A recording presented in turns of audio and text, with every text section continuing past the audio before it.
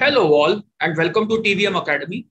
This is RC number 40 of our free practice series VARC 100, a free practice course for CAT verbal section. You may get the PDF of this RC on our Telegram group. You may also sign up on our portal for free to write this test, to write this RC as a test. Let's begin. So in the first paragraph, author tells you that according to scientists, the accumulation of ice over multiple seasons was due to astronomical factors, but there was no record of the glacial cycles to test the hypothesis. Okay. So basically, the scientists have believed for some years that the glaciation on Earth was caused by some astronomical factors, but they did not have the data for glacial cycles to match with their astronomical data. Okay. In the second paragraph, author tells us that in 1950s, Mr. E produced the first complete record of glacial cycles using the ratio of O18 to O16 molecules in the shells of sea animals F. So what is the nature of a relationship? In the third paragraph, he says, the higher the ratio of O18 molecules in seawater, the more ice sheets there are during that age. Okay. So there is some chemistry involved here. He explains the chemistry and essentially tells us that the higher the ratio of O18 molecule in seawater, the more ice caps there are during that age. Okay. In the last paragraph, finally, he says, therefore, the seafloor sediments indicate that the ratio of O18 rose and fell in accordance with the astronomical cycles of Earth, thereby suggesting a link between Earth's orbital cycles and the glaciation cycles. So essentially, earlier we did not have the evidence of glacial cycles to prove that they are affected by astronomical cycles of Earth. But now we do have some record. That is what the passage tells you. Okay. Question number 1. According to the passage, the large ice sheets typical of glacial cycles are most directly caused by what? Most directly. So what is the immediate cause? What is the immediate cause of glaciation or the large ice sheets that get formed? Okay. Option A, changes in the average temperatures in the tropics and over the oceans. Alien idea, nowhere mentioned in the passage. Prolonged increases in the rate at which water evaporates from the oceans. Increase the rate of evaporation from oceans. Increase the rate of evaporation. Passage does mention evaporation in the course of explaining the mechanism, the physical phenomena. But the passage never mentions an increase in the rate of evaporation as a reason behind ice cap formation. So there's no increase. All right.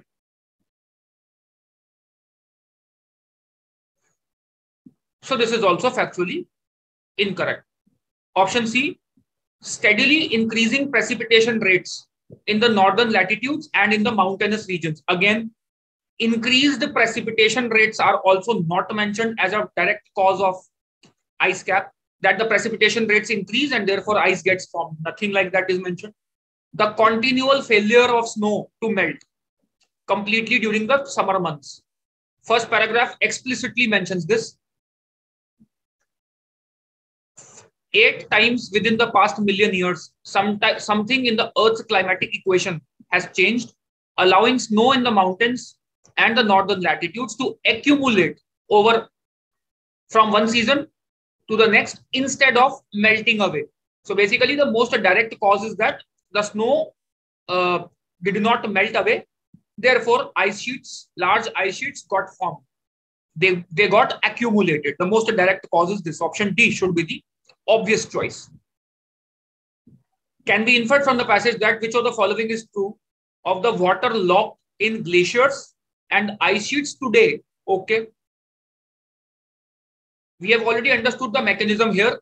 The mechanism is that as the water evaporates, from the sea floor, from the sea ocean, from the sea surface or the ocean surface, O18 molecules come back in the form of precipitation, but O16 molecules, they condense late, and by the time they condense, they have already moved away from the ocean, and then they precipitate as ice or snow in the mountainous regions or the northern latitudes. That's what happens. That's the case. Okay. So what can we say about the ice caps today? Option A, it is richer in oxygen 18, quite the opposite. It's deficient in oxygen 18. Oxygen 18 comes back. O18 comes back to the ocean in the form of precipitation sooner, as mentioned in paragraph 3. So it returns more quickly to the oceans here. So O18, ice caps are not rich. They are not richer in O18. They are poorer, opposite. Option B, it is primarily located in the northern latitudes of the earth. How do we know that it is primarily located? That too today. It is possible that it is located in the mountainous regions, which do not lie in the northern latitudes necessarily. We don't know whether primary location is northern latitudes. Data insufficiency. I would say it is, this modifier is wrong. Option C, it is steadily decreasing. The ice caps are steadily decreasing in amount due to increased melting or thawing during summer months. How do we know that it is happening today? It is steadily decreasing, data insufficiency. It is possible that we are already in a glacial cycle. It is possible that the ice is accumulating. How do we know? We might be in a glacial cycle already. So we don't know about this. The passage does not give us information or data to which suggests that it is steadily decreasing. Option D, in comparison with seawater, it is relatively poor in O18. That is 100% true. As explained in the third paragraph, the mechanism. O18 comes back to seawater quicker, and the condensed form of water that reaches the ice caps is deficient in O18 and rich in O16, therefore, ratio-wise. Therefore, of course, it is poorer in O18 than the seawater in comparison with the seawater. Option D is definitely correct and therefore the correct inference. Question 3. The discussion of the oxygen isotope ratios in paragraph 3 of the passage suggests that which of the following must be assumed if the conclusion is to be validly drawn. Basically, it's a critical reasoning question, CR question, an assumption-based question. What is the author's assumption in drawing the conclusion? Now, please understand, I explained this critical reasoning in my critical reasoning classes of the course that we run, VARC comprehensive course. But in short, I'll tell you what an assumption is. Basically, an assumption in the course of a conclusion, in drawing a conclusion, is something which is essential for the conclusion to be valid. It is essential. Therefore, if that is not true, if assumption is not true, the conclusion will also not be true. Okay. So we will go by this understanding and see which of the following given options is essential for the conclusion to be true. Okay. Option A. The Earth's overall annual precipitation rates do not dramatically increase or decrease over time. Now, please understand. Even if the Earth's overall annual precipitation rates increase or decrease over time, even if they increase over time, the ratio of O18 should not change. The absolute amount of O18 will change, but the ratio of O18 to O16 should not change. So let's say in some ages on Earth, there was more precipitation. The annual precipitation was more in some ages. It would mean that there was more O18 coming back to the sea, and there was relatively more O16 also coming back to the sea. The ratio should not get disturbed, however. But the finding suggests that O18 ratio is higher. For some sediments, for some ages, the O18 ratio was higher as per our sediment studies. Okay. Therefore, we are not talking about the absolute amount of rainfall. We are talking about the relative ratios of O18 and O16. They should not change even if the precipitation was more. So this is not an assumption. essential to the conclusion. This is not an assumption essential to the conclusion. The conclusion is still valid, even if the annual precipitation was more during some years, during some ages. Okay. Option B, the various chemicals dissolved in seawater have had the same concentrations. We are not concerned with various chemicals. We are only concerned with one chemical, oxygen, and its two isotopes, O18 and O16. So this is irrelevant. This is not an assumption anywhere in drawing the conclusion. Option C, natural processes unrelated to ice formation do not result in the formation of large quantities of oxygen 18. Now please understand.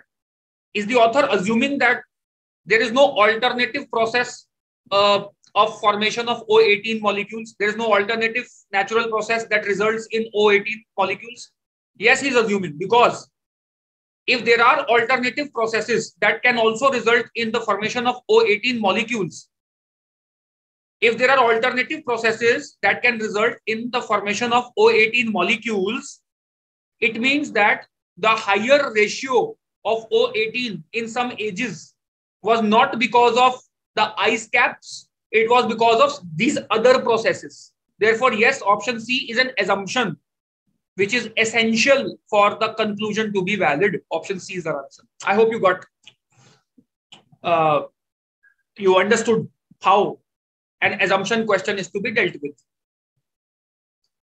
Option D, water molecules falling as precipitation usually fall on the open ocean rather than on continents or polar ice caps. Again, irrelevant.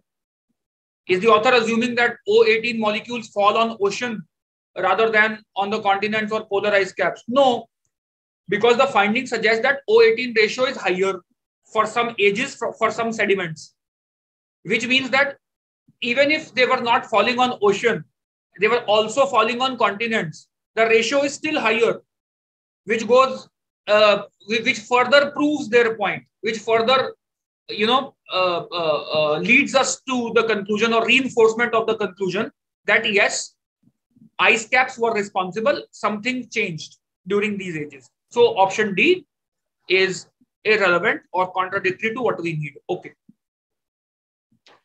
Question 4. The passage suggests that the scientists who first thing to note, it's not about a particular scientist, Mr. E. It's about scientists in general.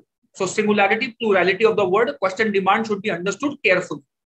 The passage suggests that the scientists who first constructed a coherent, continuous picture of the past variations in marine sediment isotope ratios did which of the following? So we are talking about the scientists mentioned in last paragraph. What did they do? The first scientist was Emiliani, Mr. E. He found that there was a connection between rise and fall of O18 ratio and Earth's orbital cycle, astronomical cycle. There was a connection link between. And since that pioneering observation, O18 measurements have been made on hundreds of cores. So scientists have used more sediment studies. They have used more sediments for their studies. They have obtained more data. A chronology for the combined record enables scientists to show that the record contains the very same periodicities as the orbital processes do. Okay, so there's a link. It has gotten confirmed already. So they have used more data. They have drilled more. They have used hundreds of cores after Mr. E. Okay. So what have they done? Option A, they have relied primarily on the data obtained by Mr. E. Wrong, opposite. They have used their own data. They have obtained their own data, as we saw. Hundreds of cores have been studied. Okay, so they have obtained their own data. They have not relied on Mr. E's data. Option B, they have combined data derived from the analysis of many different core samples. Exactly what we read. Option B should be the answer. They have matched the data obtained by geologists with that provided by astronomers. Alien idea. There's no such idea mentioned. They have compared data obtained from core samples in many different marine environments with the data samples derived from polar ice caps. Again, alien idea. Nothing of this nature is mentioned. Easy question. Question number 4. Last question 5. The passage suggests that scientists mentioned in line 8. Basically, it's the first paragraph. Depending upon your screen size, depending upon your monitor's size, this line number could vary a little. Maybe for some of you it was line number 6, for some of you it was line number 7, for some of you it was line number 8, but it was understandable that the question talks of scientists mentioned in first paragraph. The passage suggests that the scientists mentioned in line 8 considered their reconstruction of past astronomical cycles to be what? Okay, they considered their work and their hypothesis, their reconstruction of astronomical cycles to be what? There was a line written here. Scientists speculated that the glacial cycles were ultimately driven by astronomical factors, blah, blah, blah. Okay. But the lack of independent record of glacial cycles, ice age, made the hypothesis untenable. So basically the problem was there was no data. There was no independent record of the glacial cycles. When did the Earth experience ice age? When did the Earth experience, what were the cycles, right? There was no independent data. Therefore, they could not confirm the connection between glaciation and astronomical cycles. Okay. That is what they thought. Option A, they thought that their hypothesis was unreliable. Wait, it goes out here. They never thought it was unreliable. It was difficult to confirm it. It was difficult to test it. It was untestable, not unreliable. It was difficult to test the hypothesis. Okay. So factually incorrect, goes out. They thought that their study was adequate enough to allow that reconstructions use in explaining the glacial cycles if a record of the latter could be found. So if we could find a record of the glacial cycles, ice age timings, then their study, then their hypothesis was adequate to reconstruct the connection between astronomical cycles and glacial cycles. Exactly what they thought. So what they lacked in was a record of ice age timings or the glacial cycles. Okay. Option C was tempting. They thought that their hypothesis was in need of confirmation. Correct. Through comparison with an independent source of information. Correct. About astronomical phenomena. Wait, they did not need an independent record of astronomical phenomena. They had record of astronomical phenomena. What they needed was a record of ice age timing, glacial cycles, not the astronomical cycles they needed. Therefore, this is a very tempting choice. However, factually incorrect. You must have made this careless mistake. Some of you at least. Option D, they thought that their data was, their hypothesis was incomplete and therefore unusable. Opposite to what they thought. It was not unusable for them. It just also needed some complementary studies from of glacial cycles, a complementary record of glacial cycles. That's all. A nice passage, guys. I hope you enjoyed this passage. Question level was moderate. The overall level of the passage was also moderate. Hope you got all of them right. I hope that you are improving with these free RCs. Do not forget to like the video and share word about TVM with your friends. An important update. We are launching a fresh batch of online live classes, complete verbal course, VARC Comprehensive 4.0 on from the 11th of June. That is day after, Saturday, Sunday. It's a weekend batch. The timings are 7 to 9 p.m. It includes everything, concepts, lectures, mock tests, etc. So if you're interested, you may talk to us. You may send a message on Telegram group. Keep practicing, keep learning, keep improving. Cheers to learning.